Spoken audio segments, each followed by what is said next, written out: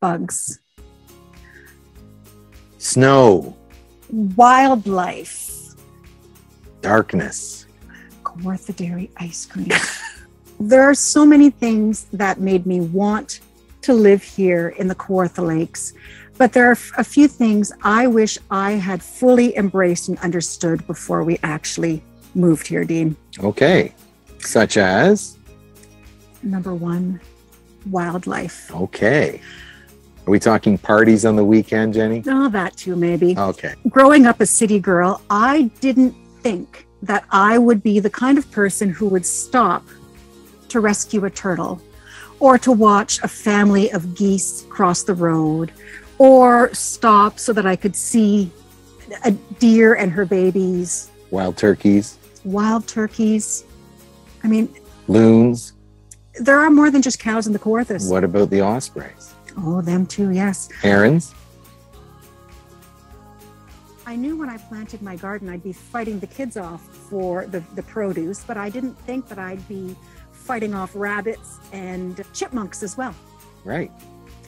And your bird feeder is attracting more than just birds. Yes, it is. We get ducks, we get... Oh, they're a bird. They're a waterfowl. Ah, right.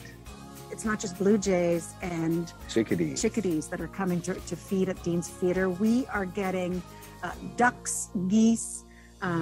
Even a blue heron. Even a blue heron. That was a sight to see.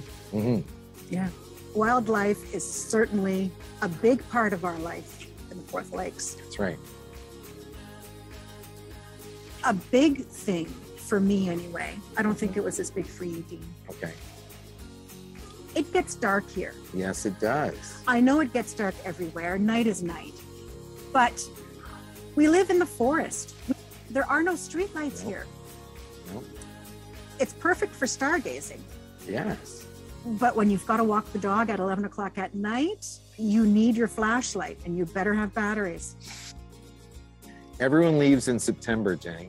They do. They do. You'd think moving to the Kawarthas, moving to a cottage country community means friends popping in all the time, sharing a drink on the dock, hors d'oeuvres and happy hour. And that's all great in the summertime. But after Labor Day, all those